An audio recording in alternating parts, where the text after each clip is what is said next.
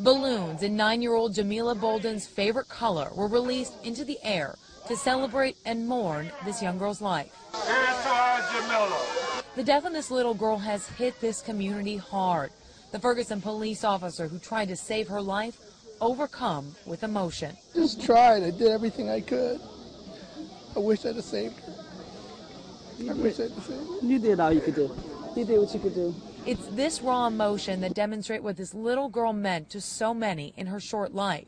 A young girl that brought together family, police, community members, and activists to call for an end to this violence. We must put an end to the criminality that's victimizing and traumatizing our community.